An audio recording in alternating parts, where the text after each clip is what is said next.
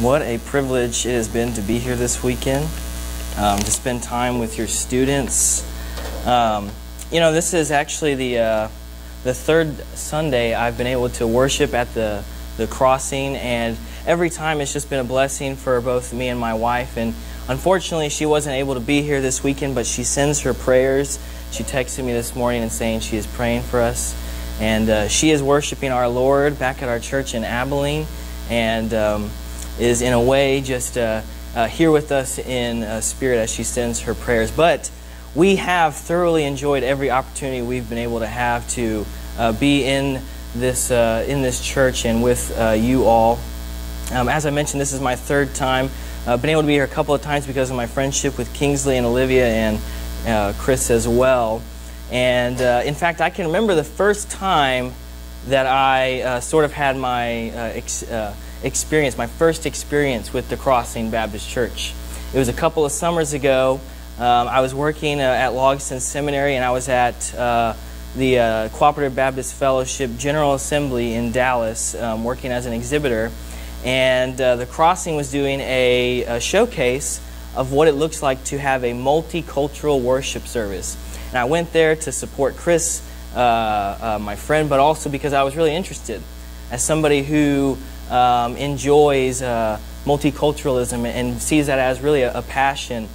So I went, and I couldn't help but feel like I was getting a glimpse of what John talks about in Revelation 7, where he has this heavenly vision of what the fully inaugurated kingdom of God will look like. And he says there'll be representatives from all 12 tribes. And what does he say? He says, and there will be a multitude of people. A multitude that nobody could number. And that there will be people from every tribe, every nation, every tongue, every language. But in unison, they'll be clothed in white robes, with palm branches clutched in their hands, and all saying the same praise. They'll say, salvation belongs to our God, who is seated on the throne, and to the Lamb.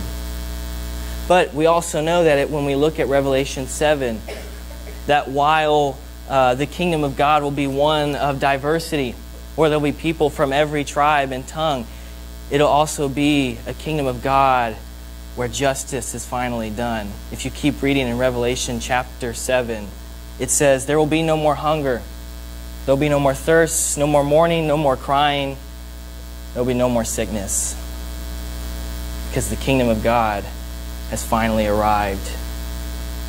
The kingdom of God will finally be present. It'll finally be inaugurated and complete. And it'll be a beautiful thing. This weekend, we read earlier some of our verses for the weekend. Our theme verse, Micah 6:8. The setting for Micah 6:8 is you have Israel, who had broken the covenant that they made with God. They had forgotten that God brought them out of Egypt, that God delivered Moses to lead them, that God liberated them from their enslavement by the Egyptians. They had forgotten that, and they had failed to do justice. They had failed to love mercy and failed to walk humbly. And Micah speaks into this situation where the people of God are trampling on the poor. They're exploiting the oppressed. You know, I told students this weekend that when I was their age, when somebody used the word justice, I often thought of superhero movies or cop TV shows. I think of like the Hawaii Five-0 theme song, or things like that, or the Superman theme song. Those are the things that I thought of. You see, my mind was simply unaware of the some 30 million individuals who are forced into illegal slavery. My eyes were blinded to the cyclical and generational poverty because I wasn't in those neighborhoods. My ears were deaf to the sound of those of the faith who are being persecuted in the Middle East, in Asia, Latin America, and around the globe. My feet were bound because my world box that I lived in was tight. and confined. My hands were still because I wasn't aware of the 1 in 6 families in Texas that cannot put food on their table every day. Because of this, my mouth was silent. To put it bluntly, I was ignorant. So what changed? You see, when it comes to biblical justice, when it comes to this command from Micah 6:8, to act justly or do justice, as some translations say, to love mercy and to walk humbly, what changed? I find that often it's actually not the statistics that I shared that change people, that inspire people to move, but it's actually stories. That stories are perhaps the most effective way in talking about what it means to do justice, or in communicating what injustice looks like in our world.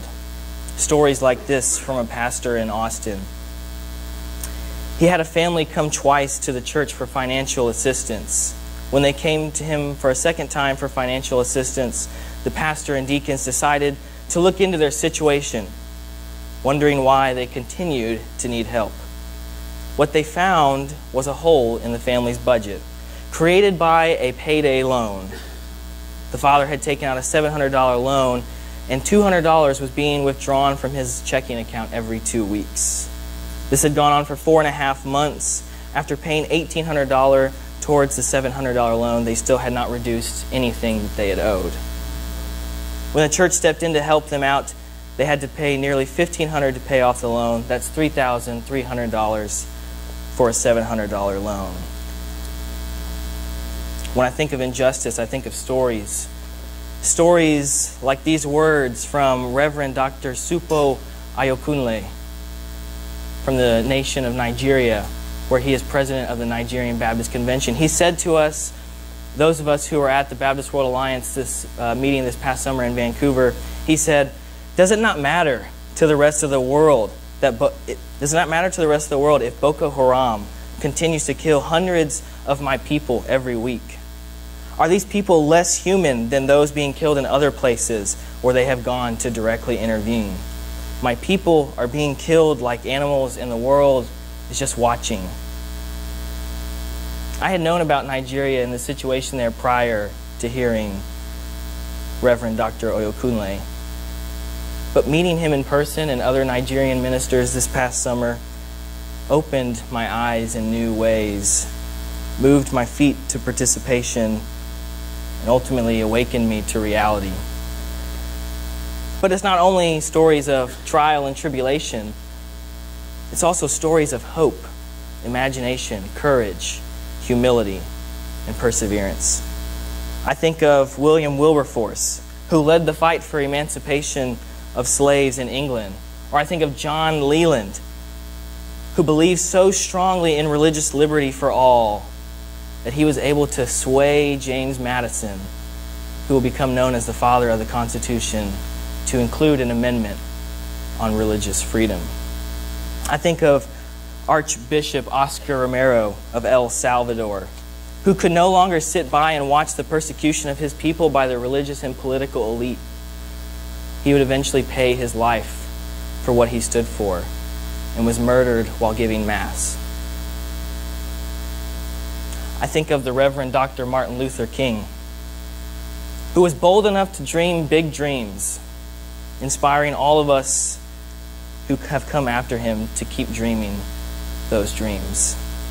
A day that we know through Revelation 7 will be fully inaugurated with the kingdom of God. I think of our Savior Jesus Christ, who humbled himself and took on flesh, the ultimate form of solidarity with humankind. He went to the cross, but began his ministry, it says in Luke chapter 4, in his hometown of Nazareth, and said, "The Spirit of the Lord is upon me, to bring good news to the poor,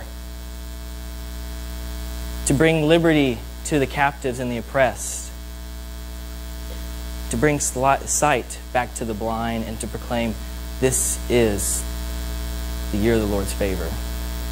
I think of Christ when I think of stories of what it means to do justice, love mercy, and walk humbly. You see, stories have a way of moving us. We all have favorite stories, but whether it's a book or a film or a TV series, stories inspire us. They can play with our emotions. They can excite us. They can make us cry. Perhaps you can think of that movie you can't watch without tearing up. What power stories hold. Power to engage in our emotions. And perhaps this is why, when discovering the injustice in our world and discovering what it means to act justly, love mercy, and walk humbly, stories are most effective. And so today, I want to talk about a story. You see, Jesus told many stories. We just call them parables. And so, for the next 15 minutes or so, I'd like for us to look at the parable of the Good Samaritan in Luke chapter 10. Luke chapter 10, verses 25 through 37.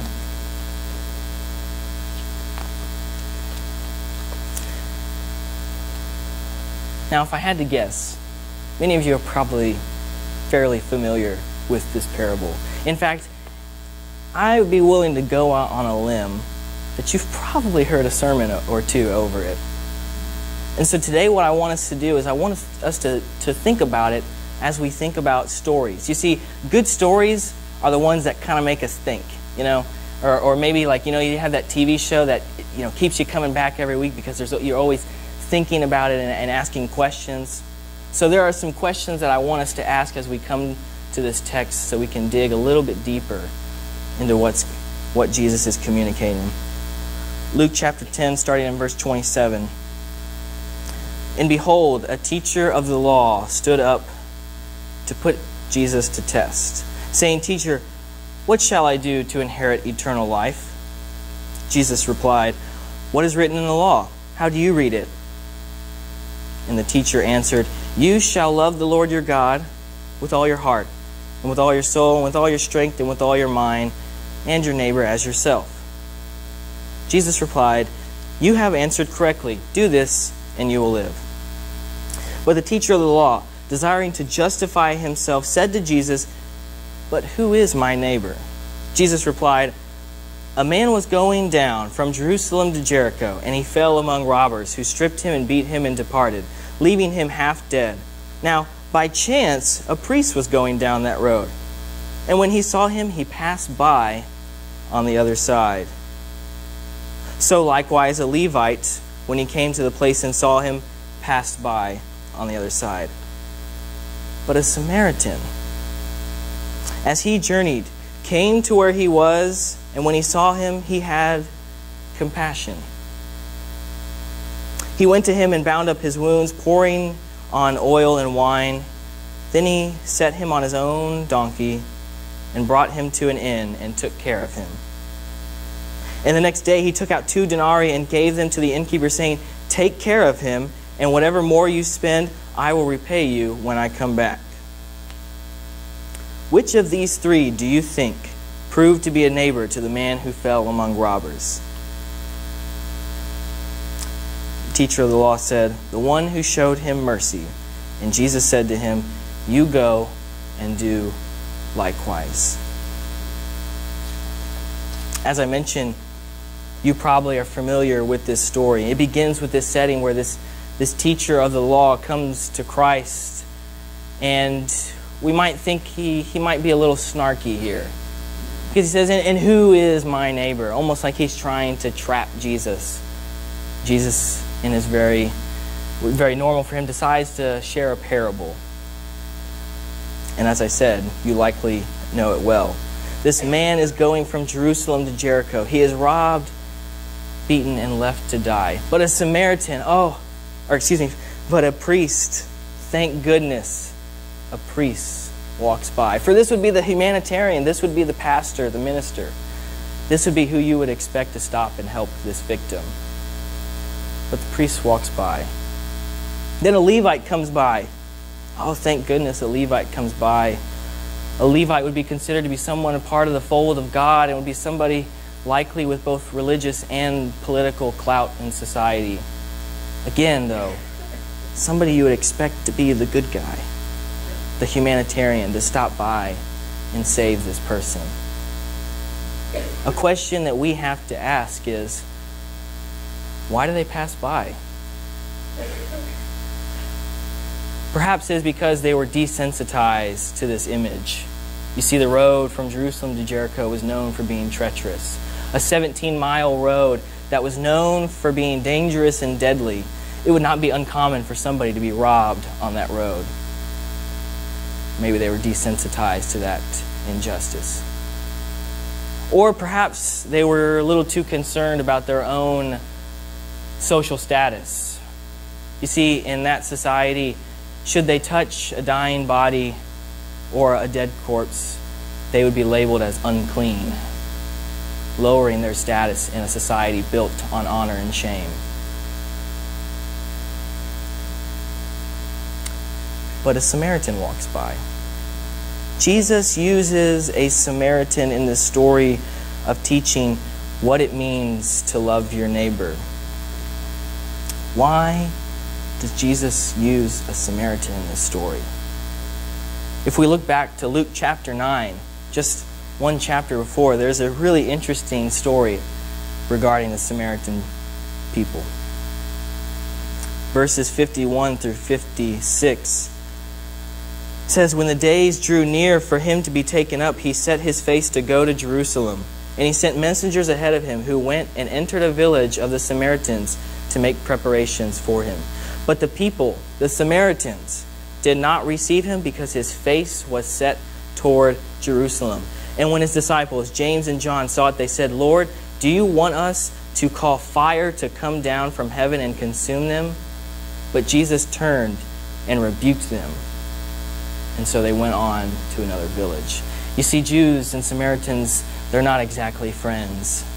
The Samaritans had a different place of worship and even had some different scriptures. And so the first instinct of James and John is to consider them an abomination and treat them like sodomites by calling down fire from heaven.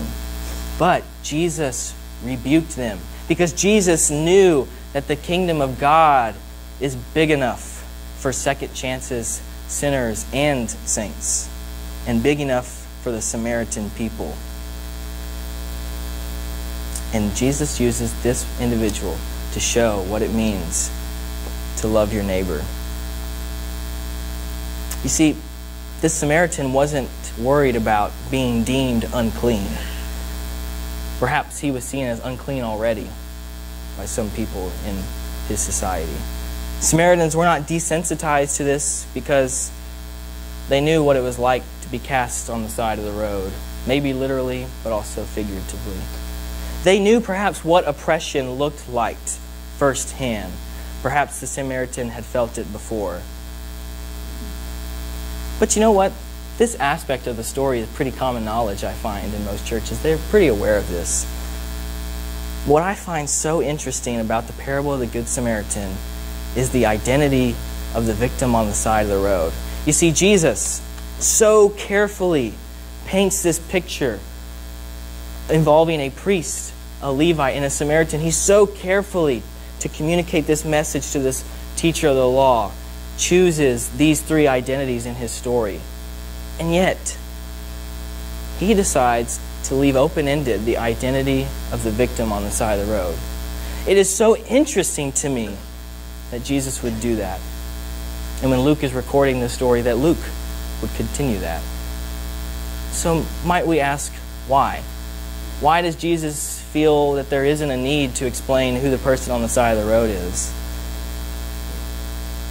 You see, I think that Jesus just as intentionally left that part out as he did when he was choosing the identities of these other individuals in his story, in his parable. In other words, Jesus intentionally doesn't tell us who the victim is because it doesn't matter. Now, when I say it doesn't matter, I don't mean they don't matter. I mean that it didn't matter if that person was a Jew or a Samaritan or Gentile. That wasn't what was important. He did this to intentionally communicate that we are to be a neighbor to all. This is an intentional choice by Christ.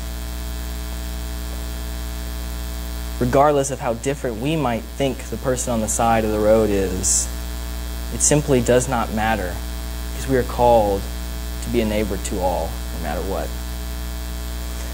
You see, the priest and the Levite were worried, perhaps even fearful, about losing status. Or maybe they were uncomfortable in what they thought was an awkward situation, perhaps. They sought personal gain and protection, but instead received spiritual uncleanliness.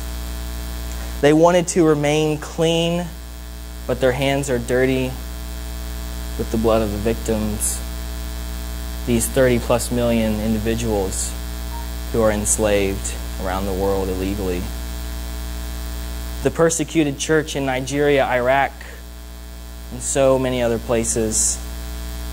The individuals struggling to get out of this cyclical poverty, dealing with a predatory payday loan. This is who they passed by. This is who they did not want to touch. This is who they did not want to help.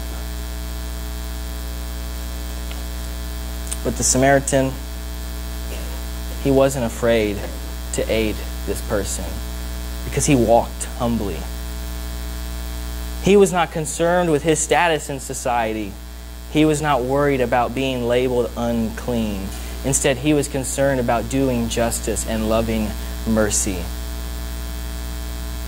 This is continuously evident by the rest of the story, the last section that we read. Because the Samaritan goes to great lengths to show love and kindness. It says that he had compassion on the victim.